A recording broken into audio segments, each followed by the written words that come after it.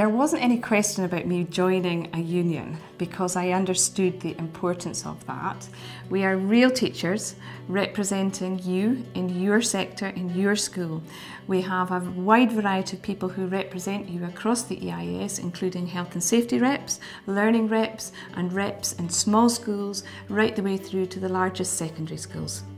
The EIS has a direct influence both at local and national level on all education policies.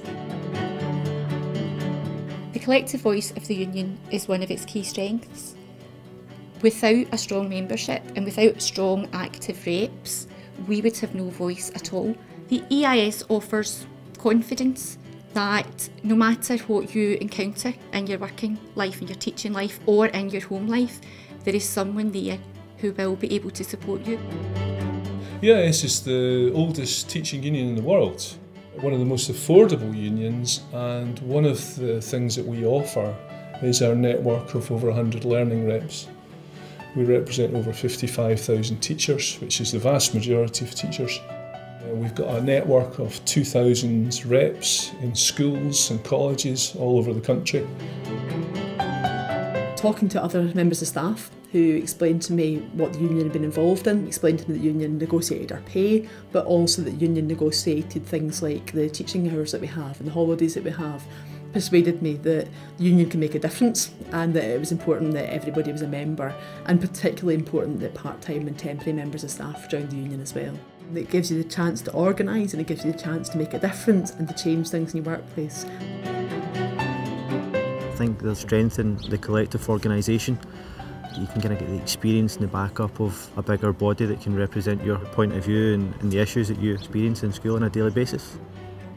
It's important to know that it's not just a specialist sector, it's about education as a whole. It's not just secondary or primary. Everyone in education deserves the same rights and the same access to the strength of a collective union.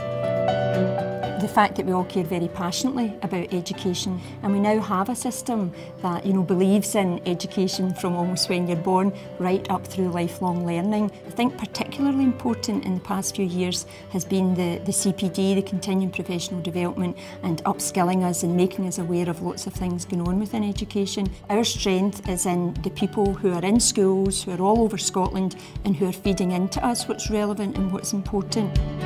The best thing I ever done was join a trade union, to not just know my rights, but to meet people and collaborate with people and feel safe and secured in the profession that I want to enter.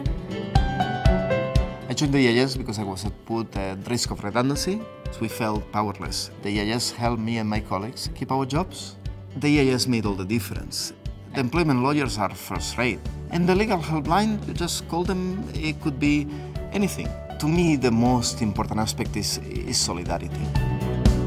As a teacher, we have many challenges. At times, we can be very vulnerable, so to have a union that can look after our needs and support us through all those challenges is very important.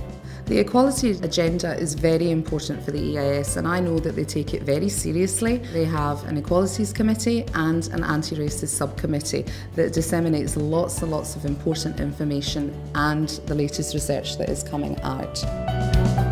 Teaching can be a very sort of lonely job because you do the actual job by yourself in a classroom with a lot of children. One of the best benefits that the EIS offers in difficult situations is that you can contact somebody outside of your own working environment. Whether it's a race issue, a gender issue, it's about your sexuality, but it can also be about your health, either physical or mental, and mental health issues related to stress within the job. EIS is a place where you'll get the advice and the help and the reassurance that you need for that.